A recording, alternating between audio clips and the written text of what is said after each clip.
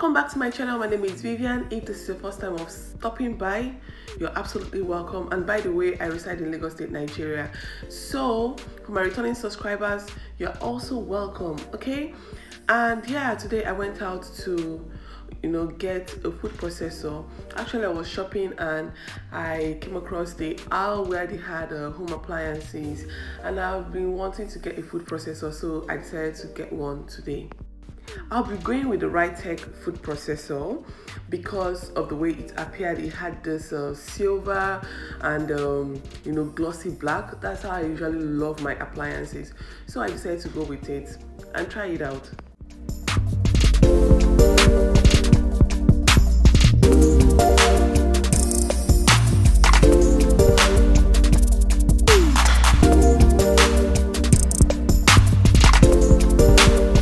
So after making payments, I went ahead to test the appliances just to be sure everything was complete in the pack. Most of the times it might be missing, a pack might be missing, a handle or an important component of it, and then you have to go back because it has a warranty. You have to start going back to do an exchange, especially for the ones that come in bits and pieces like this.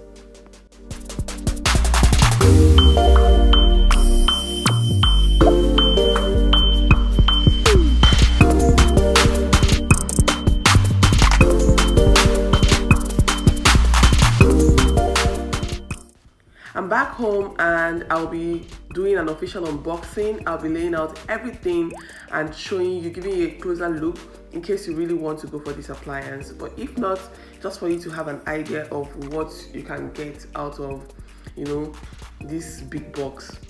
Please don't forget to like this video. Make sure you subscribe to my channel and hit the notification bell so that you'll be notified whenever I upload any video, okay?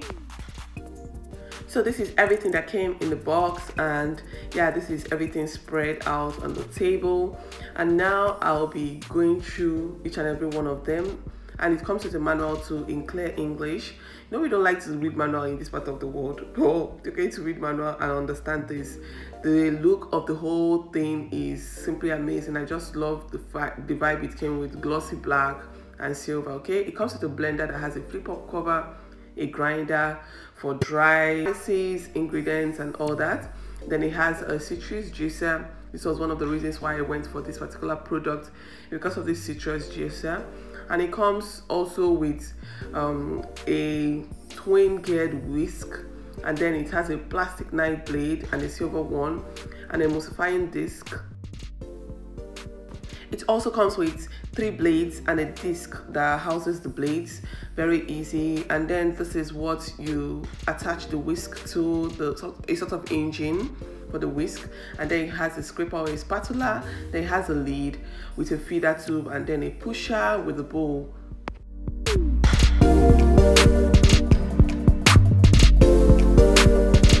So it comes with a motor that has a pulse function and a 0 to maximum speed, and it also has a 3-plug head.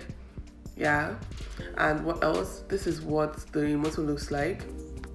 So I'll be testing out this processor with some of the stuffs I have in the house, and yeah, I'll be taking you guys through the whole process. Now I'm going to be starting with this juicer, the citrus juicer. So I'll be testing out some oranges and let's see how effective this particular machine is. It also comes with something I call a piston at the middle that you attach at the middle. This is one thing that you shouldn't misplace, okay?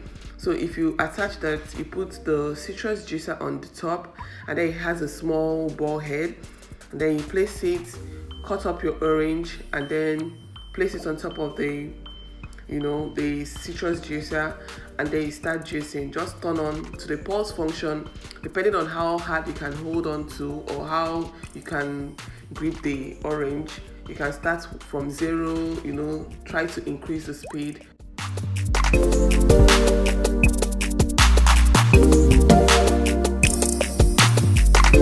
So as I was juicing, I discovered that I might have made a mistake with the way I cut up the orange, because it didn't juice the orange the way it was supposed to juice, right? So I cut the orange from the tip, and you can see that there is still a whole lot of juice left in the orange, which shouldn't be so. So I decided to go in with another orange and then cut it into 2 halves and try to juice again.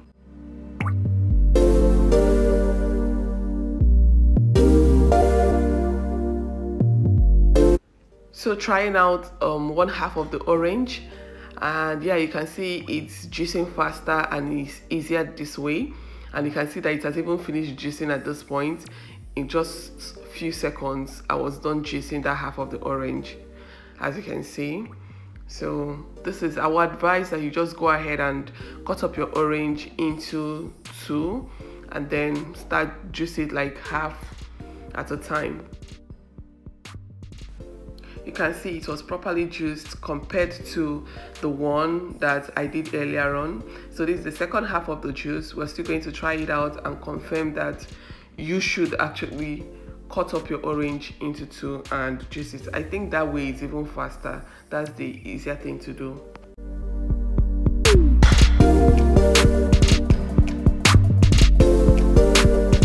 Comparing the two, you can see the one on the right juiced properly.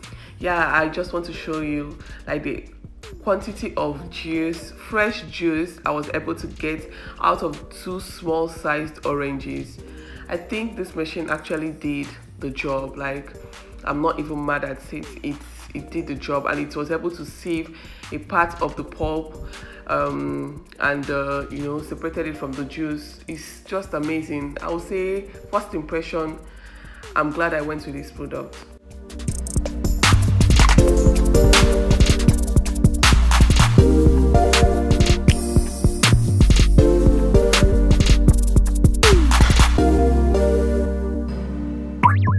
So we're going to be trying out the blades. First of all, you attach the bowl to the motor, and then you get the disc that houses the blades, and you first of all put the piston at the middle and then get the blade, put it right at the opening and then press it down. It makes a clip sound, very easy to install. And then you go ahead and place it, attach it to the piston, and that is it. Then get the lid and make sure it covers properly. It makes a clip sound too. And you remove the pusher, set it aside, and now we're going to be trying out some Irish potatoes, washed and peeled. So we're going to be passing it through, trying to grate this potato and see what happens. So with the pusher, you turn on the knob to the pulse function if you want, or you can start from the 0 up, okay, depending on how fast you want it to go. But now it grated the potatoes, which wasn't really what I wanted to do. I wanted to do the French fries, okay, cut it off for French fries. So we're going to be replacing that blade with the blade that is supposed to be for French fries. But again, if you wanted to grate your potatoes, it's very easy. So the same thing, we're just going to go ahead and replace this particular blade with the one for French fries.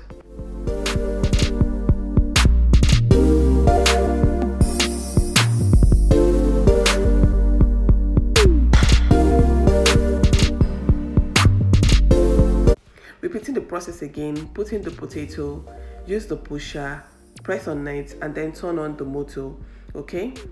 In seconds, you already have your chips, but I wanted to be sure that I was doing the right thing, so I decided to take a look. As you can see, our potatoes, our chips are almost ready in split seconds. Like, it's amazing. Let's go ahead and, you know, make the chips and see what happens.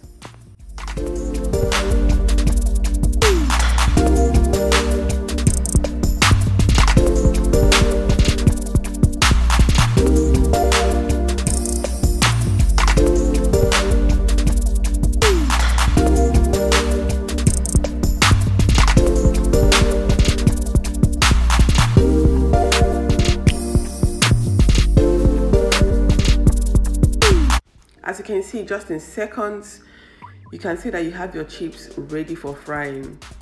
So simple, easy. I love chips, but most of the time I try to avoid it because of the whole process of, you know, peeling and then having to chop it up and all that. You can see you have your potato for chips. Easy.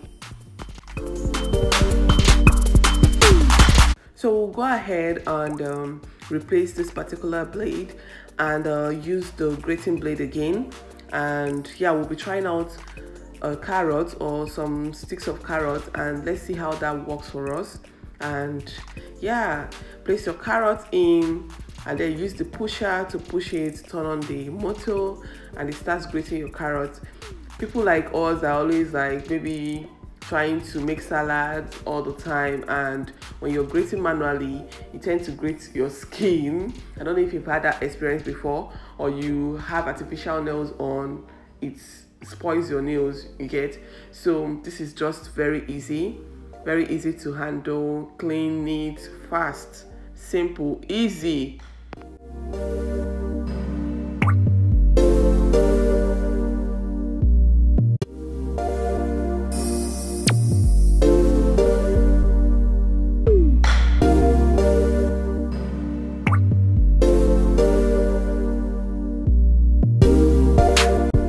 As you can see, the carrot is properly grated, and yeah, your salad is ready. So what I will do is to try to grate my cabbage, or try to shred my cabbage. So you can always use the knife blade to shred your cabbage. And now putting the cabbage, you see that it doesn't fit through the feeder tube because it's quite narrow. So you cut your cabbage in such a way that it can fit in. I wouldn't advise that you force anything through the feeder tube so it doesn't break. What you need to do is just to cut it in such a way that it fits, and then use the pusher to press it down, turn it on, and then you start, you know, grating or chopping up your cabbage. And now your full salad is ready in how many seconds? Very easy to handle. I'm not even mad at this product. I don't regret buying it.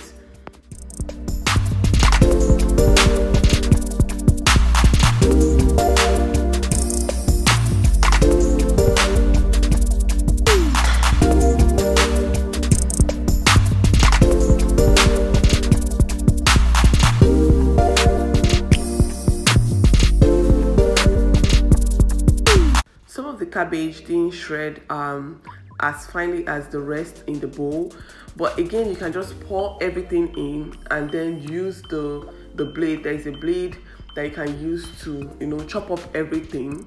But I just wanted to see how possible it was, or how possible it is to, you know, be able to use the grating function on cabbage. So this is your coleslaw ready to eat, and you move on to something else. Okay, this is just a kitchen appliance I would say everybody is supposed to invest in. Like, it won't disappoint you. It's always coming in handy. Once you handle parts of your appliances well, they will definitely work for you, and that is it. So we move over to the slicing blade. We're going to be testing it out, and we're going to be using a bulb of onion. So let's see how that is going to handle the onion. So this bulb of onion won't be able to pass through the feeder tube, and I would advise that you push it in. So just cut it into 2 halves, pass it through the feeder tube, use the pusher and press it down, and then turn on the knob, the engine, and it's moving. You have your onion in seconds. I don't like cutting onion. Most of the time I shy away from using onion because of the whole, you know, it is so inconveniencing trying to cook and then you have to slice your onion and the rest of it. So you can do this. You can even make them in batches and store in the fridge like I always do. This is so easy to handle, so easy. Now the same onion, I'm going to be putting in the blade I mentioned earlier on, I talked about earlier on. Put in the blade and then put in the onion. I love my onion minced. I love it shredded into pieces, so that way I don't see it in my meal. I don't like seeing onion, cooked onion. I prefer to bite it, have a taste of it like in the chopped form. So I'll go ahead and, you know, chop up this.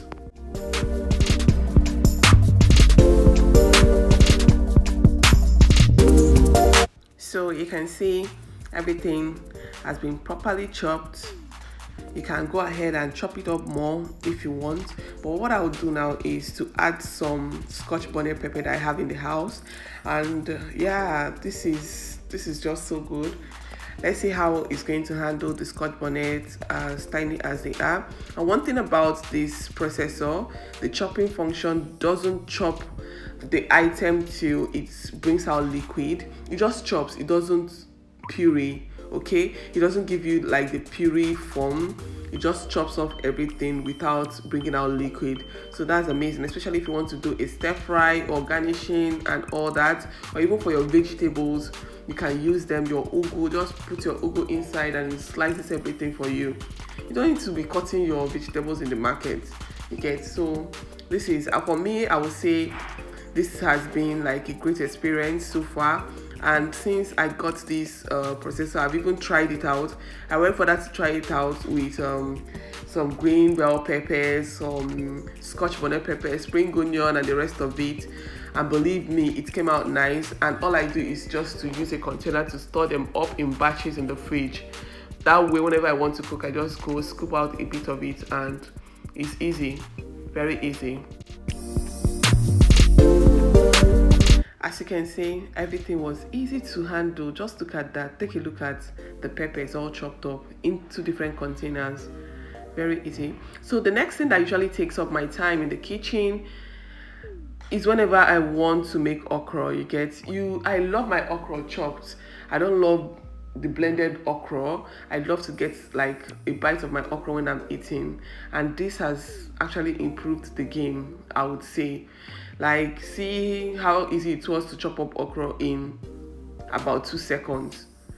So you don't need to take all the time, 15-20 minutes, chopping up your okra with your knife or trying to grate as usual. You just chop up the okra and it's easy. It's easy. Once I'm done chopping up my okra, I just go and run it through the tap with warm water, and that's just it. Everything is easy, easy to handle. Let's try the grinder. Okay, I have some dry ehuru spice. It's a local spice, but this particular one is quite dry. I could feel it in my palms, but let's see how it can handle this particular one.